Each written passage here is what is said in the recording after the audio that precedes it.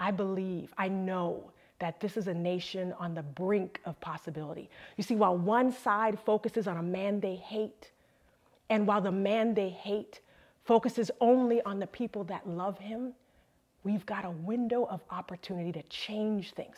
We have this moment in time to focus on the things that really matter, our families, our future. We have a chance right now to reverse the gross darkness that has fallen over this country.